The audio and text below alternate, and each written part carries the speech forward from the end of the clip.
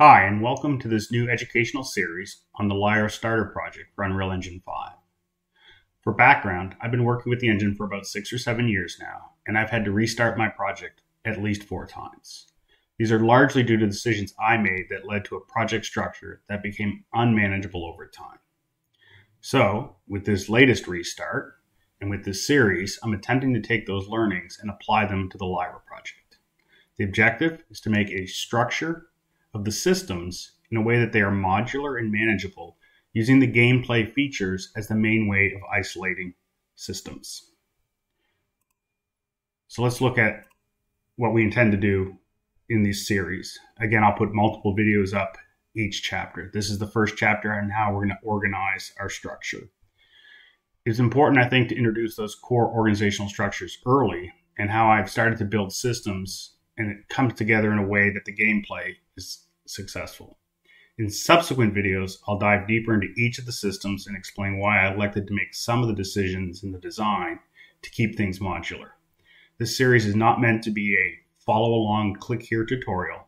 There are lots of those already posted, and I've watched many of them over the years.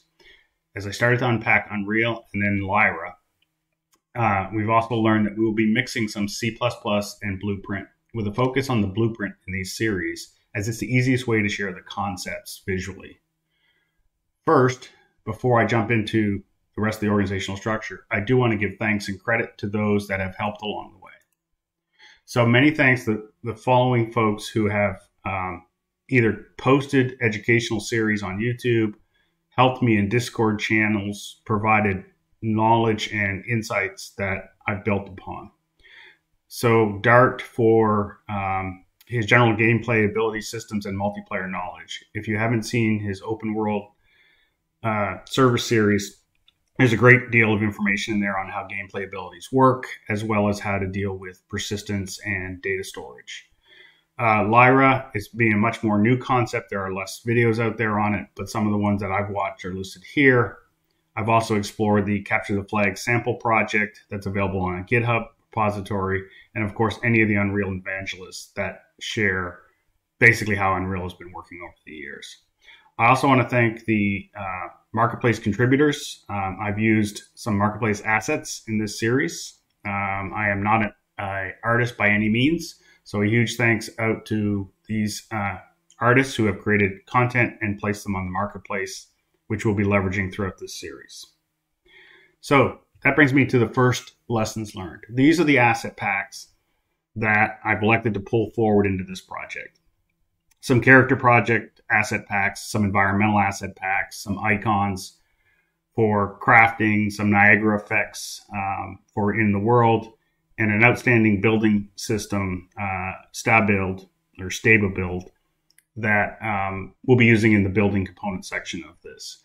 My first lesson learned for the group is don't just import these directly into your project. When you do that, you'll quickly find that you'll end up with thousands of assets in your project that you're not even using. And finding them and cleaning them out and managing the size of your program will become very difficult.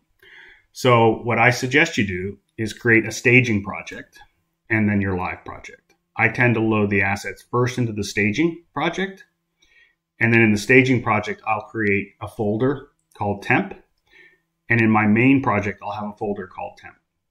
What I'm attempting to do is inside the staging project, I will move the assets around from their native structures into a structure underneath temp. And then when I migrate, I check that nothing is left, nothing is referenced that is not already in the temp folder. That way I make sure I get all of the assets and its dependencies. When I migrate, they'll all land in the temp folder in my live project. Then when I go into the live project, I'll pick those assets up out of the temp folder and move them to their final resting place. This is really helpful in a way that you can bring as many assets into the staging folder as you want. Only pick the assets that you need, moving them into your live project. And occasionally you can blow away the staging project and rebuild it from scratch to keep things simple. So that's tip number 1. All right, now let's talk about the structure of the Lyra project. What I've done is leaned in heavily into the plugins.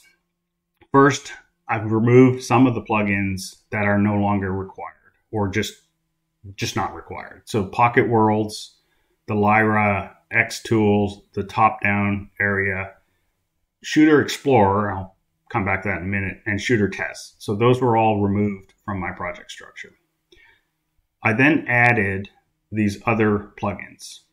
The first one I added was called Abilities Core. I don't know why I put core on the end of it, but when I put core on the end of that one, I just carried that forward and continued adding core to all of them. In Abilities Core, I keep all of my items, inventory, crafting, and abilities. This isolates those elements from the rest of the systems and ensures that I do good design. When I said I took out Shooter Explorer, I first copied those objects into my Ability Core folder because that will be the foundation of the inventory and item system. And then I took out the Shooter Explorer folder. So basically, Abilities Core starts with whatever was in Shooter Explorer and then builds upon it. Once I had my items and my inventory and my abilities set up, I then built on top of that the buildable system. I took the marketplace assets by Heavy Coat and then wrapped them with my ability system from Ability Core and my inventory system so that buildables consume inventory, are triggered by an ability, and basically work on top of Ability Core. Characters I loaded into Character Core.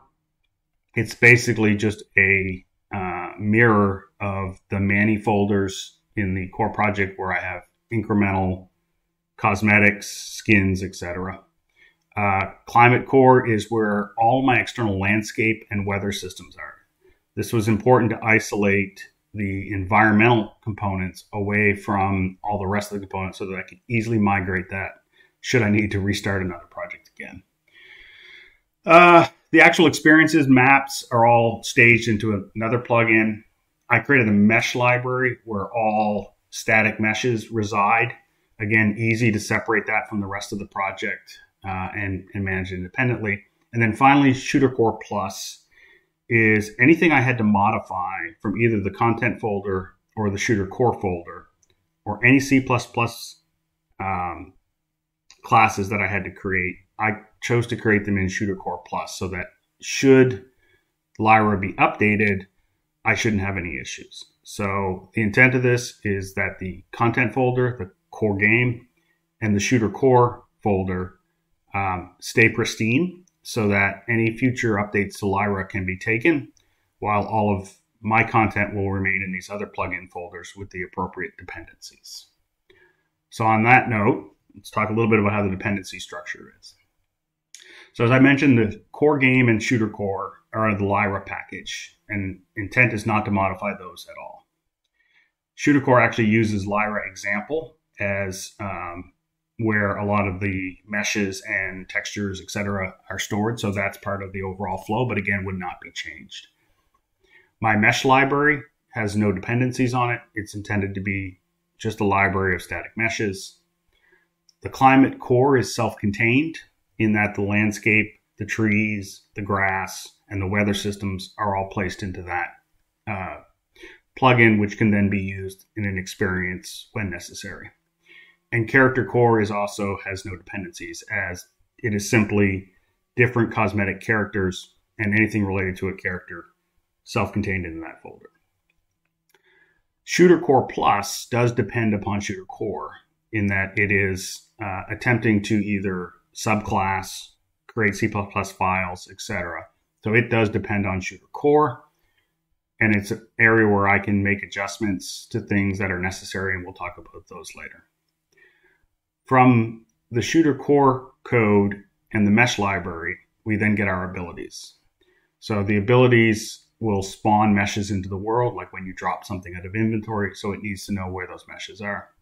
There are changes I had to make to some of the classes from Shooter Core, which will then be found in Shooter Core Plus, and so that has a dependency. But the abilities core system will enable me to grant new skills and new abilities to players, manages all the inventory, and manages all the item definitions.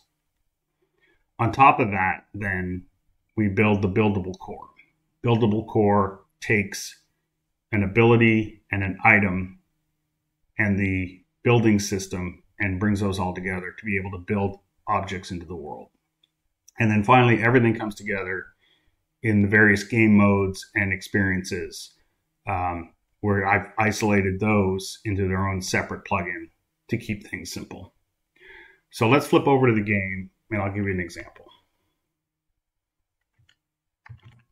So in the editor, launch the basic startup,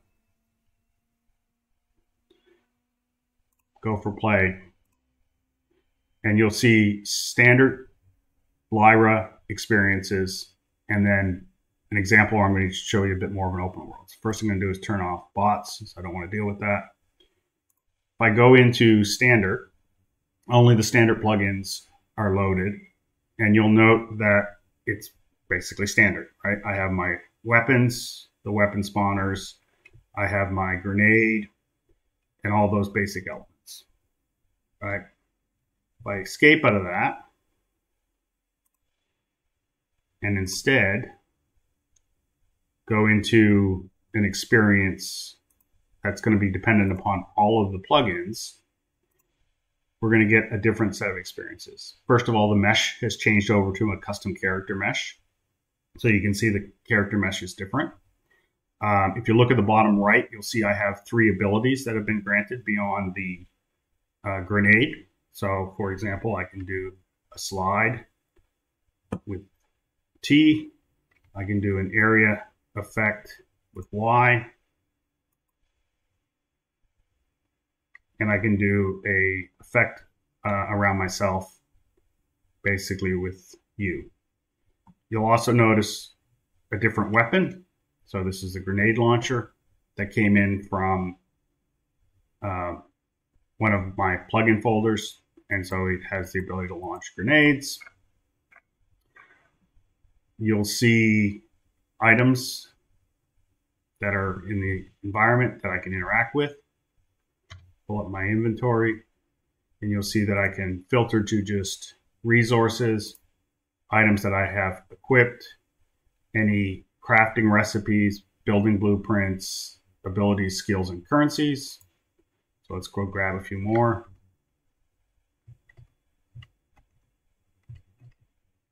Let's go to the node, and we'll get some ore out of the node. You notice the node depleted, and it'll respawn in about 15 seconds.